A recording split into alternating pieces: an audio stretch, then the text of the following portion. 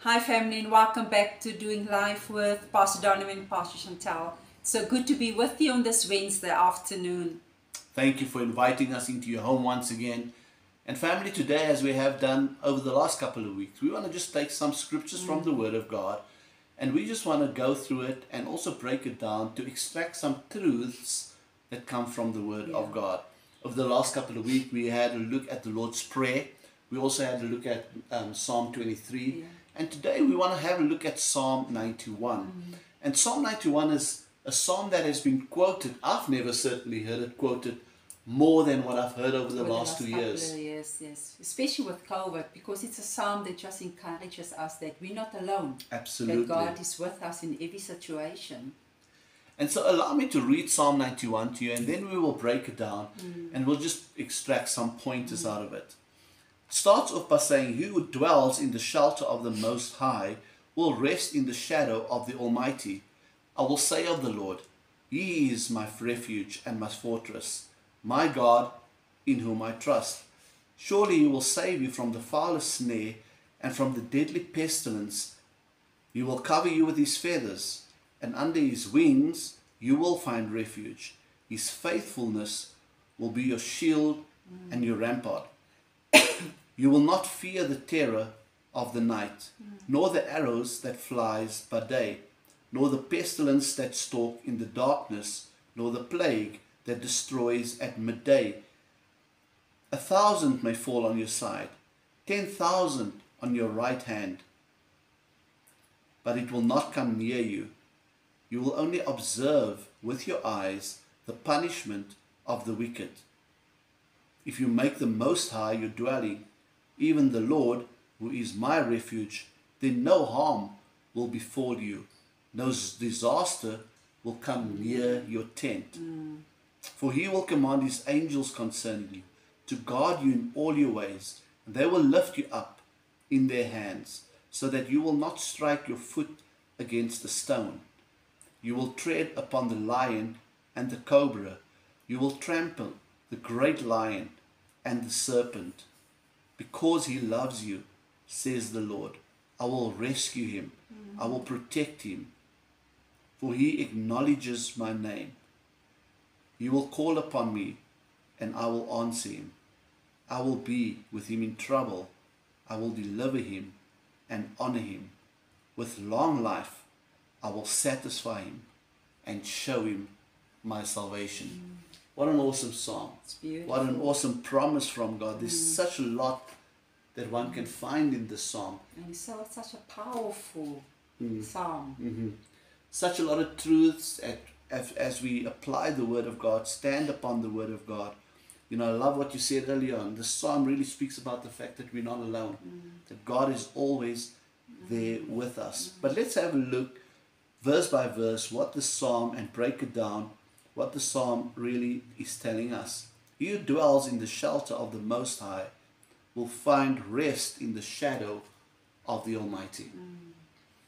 And that means that, you know what, that when God is for us, who can be against us? This is just reassuring us again. That it doesn't matter what we're facing, you know. If God is in our midst, if God is always in a storm, that we can just rest in Him. Doesn't That's matter right. what storms comes our way. And the important thing in this opening verse is to see that those who find rest in the shadow of the Almighty. We need to approach God. We need to find our rest in God. In Him, yeah. You know, we don't go from God to rest. We go to Him That's right. to rest. And it says here, we'll find rest in the shadow of the Almighty. I will say to the Lord, He is my refuge and my fortress, my God in whom I trust. And that again speaks of you having to trust the Lord, that He is your fortress, that He will protect you, that He will always shelter you, that He will guide you Comfort you and comfort you. But we need to place our rest and our trust in Him. in Him. We need to find our rest and place our trust in Him. Surely He will save me from the foulest snare and from the deadly pestilence. Now this verse has often been quoted during the COVID era, if I could call it that, where people often quoted the scripture in Psalm 91, where it says here, you know, surely you will save me from the foulest snare and from the deadly pestilence. So when there is pestilence and where there is anything that the devil brings to harm us, God will save us from that. He will save us. His hand of protection will always be over us. Listen to verse 4. It says, he will cover you with his feathers, and under his wings you will find refuge. His faithfulness will be your shield and your rampart. And that just means that we need to be close to God. You know, if I'm under you, I need to be close to you. I can't stand here and expect you to cover me. So I need to be close to you in order for you to cover me. And that is what it's about. We need to stay in fellowship with the Lord, stay in his presence, because that is when he will cover us. He will shelter us against danger. Absolutely. Absolutely. Continues to say that you will not fear the terror of the night, nor the arrow that flies by day. You will not fear the terror of the night, nor the arrow that flies by day. That means day and night. Yeah. You will not fear. That's right. Day and night you will walk in peace. Yeah. Day and night you will rest in peace. Because the Lord says here in his word, I will not fear any danger, whether day or night. That's right. I will always find my rest and my comfort, my peace in him. It says, nor will pestilence that stalks in the darkness, or plague that destroys in the midday. And again, speaking of whether it's pestilence, whether it is sickness, whether it's viruses, whether it's diseases, whether it's day or night, God protects us through all of that. He is our fortress. And the psalmist says here, in him you can trust. That's right. And so when we place our trust in the Lord to keep us safe and to protect us, it doesn't matter what time of the year it is, doesn't matter what season it is. You know, if it's flu season, according to the world, we don't have to accept the fact that everybody gets sick. That's right. Because no disease, no pestilence will come near our dwelling place. And then it says, even though 1,000 fall on your side and 10,000 on your right hand, but it won't come near you. And that is powerful because, you know, in the world today we see such a lot of danger around us. We see such a lot of dangerous situations around us. I use an example of flu. You know, when we kind of hit towards winter, we call it the flu season. But that flu season does not have to be something that you as a child of God can accept in your life. You can resist it and stand on the psalm here and say, even though the whole world, even though 1,000 fall and get sick with flu, it's not going to come near my dwelling place. And that is the authority that you as a believer have in the word of God. And I think that is why it's so important that we need to declare the word of God over us every day. Now you speak these things, we speak life into situations. You can't just say, it won't come near my dwelling place, but you confess the wrong things. Correct. You know, you accept what the world say. So you need to confess the word over your life daily. Thank you, Lord, for your continuous healing that flows in and through my body and over my family's life. Thank you, Lord, that sickness won't come near my dwelling place. Yeah. So we need to speak these promises over our life. Yeah, absolutely. So your body will come in line with your words. What are you saying about your situation? What are you saying about your health? You know, because that at the end of the day is what you're going to get.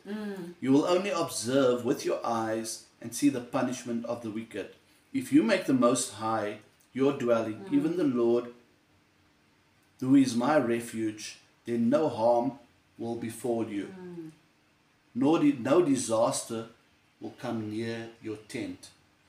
And so, you know, how we can apply this in our life is that it doesn't matter where we find ourselves, where we live, where we drive, where we work, no disaster will ever come near your dwelling place. This year it says near your tent.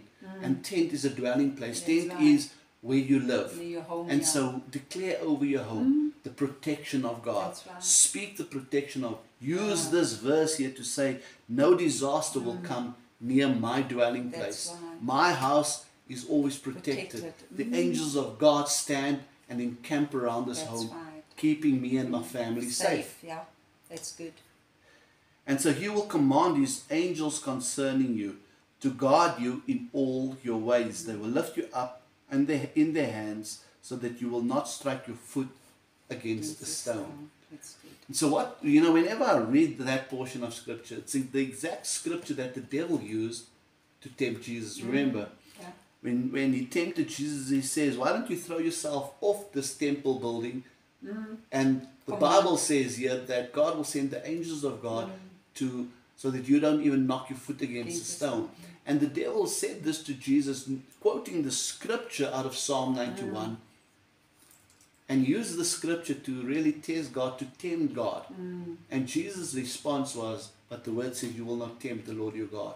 You will not test the Lord your God. And so the scripture here is not, it's not that it's untrue, that, you know, even if you find yourself in a dangerous situation, the angels of God will always be there to protect you. But do not tempt God. Don't go, for example, and be reckless on the road and then declare the scripture, God will send his angels to encamp around me. Right. No, you need to be cautious, you need to be careful, and you need to be a law-abiding person. That's right. You know, the devil said to Jesus, if you throw yourself off the pinnacle of this temple, the angels of God will encamp around you. And he's quoting Psalm 91. And so too, you know, when we're driving and on the roads, for example, don't tempt the Lord your God. Yeah. Don't drive 160 in an 80 zone and expect that the angels of God is going to be an encamp around you. You know, the Lord does say he'll never leave you nor forsake you. So I believe God is with us in every situation. But, you know, don't test the Lord your God and use scripture wrongly to try and get you away from God. That's good. It says here, you will tread upon the lion and the cobra. You will trample on the great lion and the serpent. And this means everything that comes against you, every attack from Satan, even Satan himself. You will have the authority. You will have the authority. The word says that Jesus has placed Satan under your feet. So we can trample on him and we can trample over the authority that the devil thinks that he has over our lives, because he's got no authority over us. But that is so important, that we need to have the word inside of us so that we can give the devil the word. When these situations come against us, we need to speak, we need to declare the word of, because that is what Jesus did. He gave the devil the word. Nothing else but the word. That's right. So that's what we need to do. We need to speak the word into the situation. Absolutely. That's good. Speak the word into the situation. Psalmist goes on in verse 14 to say, because he loves me, says the Lord, I will rescue him and I will protect him, for he acknowledges my name. Acknowledge God in all situations. You know, God wants to rescue you, he wants to keep you, he wants to protect you, he wants to heal you, family, for his glory. That's right. And as long as we acknowledge God in everything, we bring glory to his name, you know, we will always walk under his protection. You will call upon me, says the Lord, and I will answer him. I will be with him in trouble, and I will deliver him and honor him. How will he honor us? It says here, he will honor us with long life. I will satisfy him and show him my salvation. So really, Psalm 91 is a brilliant psalm to confess over your life, you know, regularly. You know, again, you know, I can remember in our church, we had little bookmarkers made with Psalm 91 on it, because we wanted people to confess Psalm 91 all the time. Because at the end of the day, we find comfort in knowing that the Lord is with us. And in the time, if you remember how, you know, COVID forced people to be isolated, we couldn't go out, we couldn't gather, we couldn't touch, you know, people needed to be comforted by the fact that, you know, you can stand upon the word and they're not alone. God is always with you. That's right. And so it's important, family. I think what we're trying to say over these couple of weeks is, you know, take the word, go meditate on the word. And when situations come your way, speak the word, because that is the only way how we're going to overcome the devil, by speaking the word in our situations. You know, not thinking it, you know, But speak it. but speak Yeah. it. Yeah. Speak it into your situations. You know, meditate on the word day and night. The word tells us. Absolutely. And so we know that as we confess, and we've seen this work, as we confess, especially Psalm 91, you know, over our situations, you know, every day, you and I pray God protection over us. That's We right. pray the angels of God encamp around us. We pray that even if we find ourselves in difficult situations, that God is with us. You know, every day we take Psalm 91 and we confess parts of it over our lives. And we want to encourage you to do the same. And like I said, in our church, we had little bookmarkers made, and we gave it to every single people. And I've still got mine. You know, it's been over 2 years now we had it made. And I will look at it, and every now and then we will read it to the congregation, reminding ourselves of the promises of God. of Psalm 91. That's right, because it's important. Absolutely. That we know the promises of God is, and it's the same yesterday, today, and forever. It doesn't change. His promises are the same. So we just need to tap into it and declare it over our lives. Amen. That's right. Yeah. Well, family, we trust that you'd enjoyed this. And we know that as you continue to spend time in the Word of God, that the Word of God will always bring you comfort. It will always guide you. It will always lead you, as the Word of God is a lamp unto our feet and a light unto our path. We pray and trust that you're going to have an awesome Wednesday. And we know that God is always in control of our lives. And good success, good health. And we pray that you will prosper in everything, just as your soul prospers. Well, family, from our home to your home, we love you and we continue praying for you. We certainly do love you, and we certainly do pray for you. And God bless you. Have an awesome Wednesday.